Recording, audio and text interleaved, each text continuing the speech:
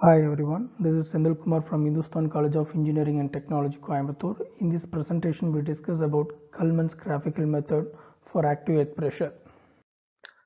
Culmann developed a graphical method which is more general than Röntgen's construction. It can be used to determine the Coulomb's earth pressure for ground surface of any configuration, for various types of surcharge load, and for layered backfill.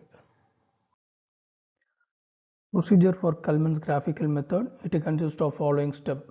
The picture shows the retaining wall to retain the soil mass in the one side, and AB is your inclined face of your retaining wall. Step 1, from point B, there is a toe point, a line BD is drawn at an angle pi dash to the horizontal. As the weight of the wedge is plotted along this line BD, so it is also known as weight line. Step 2, a line BL is drawn at an angle psi to the line BD such that psi equal to beta minus delta, where beta is the angle which the back face makes with the horizontal and delta is the angle of friction. Step 3, a failure surface BF is assumed and weight of the failure wedge ABF is computed. Step 4, the weight of the wedge ABF is computed in the previous steps and it can be plotted in the line BD, that is BD is your weight line.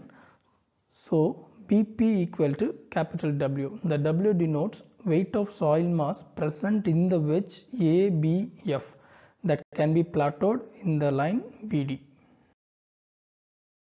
Step 5. After plotting your point P in the weight line, a line PQ is drawn from point P. That line is parallel to your BL to intersect the assumed failure surface BF at Q. Step 6. The length PQ represents the magnitude of PA required to maintain equilibrium for the assumed failure plane, or PA is your active earth pressure. Step 7. The several other failure plane BF dash, BF double dash, BF triple dash, etc. are assumed and the procedure is repeated. Thus, the point Q dash, Q double dash and Q triple dash, etc. are located. In this picture, for example, another one failure plane BF dash is assumed. So the weight of the soil weight in the wedge ABF dash, that weight is plotted in the line BD. You get the point P dash. Then draw a line P dash Q dash that will be parallel to your BL at it intersect the line BF dash, that is your failure plane, at point Q dash. The procedure is repeated. You get the point Q double dash and Q triple dash for several failure planes.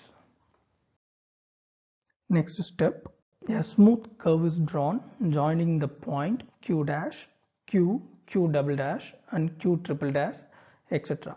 That curve is known as Culmanns line. After draw your Culmanns curve or Culmanns line, a line is drawn tangential to the Culmann line and that line is parallel to your BD, that is your weight line.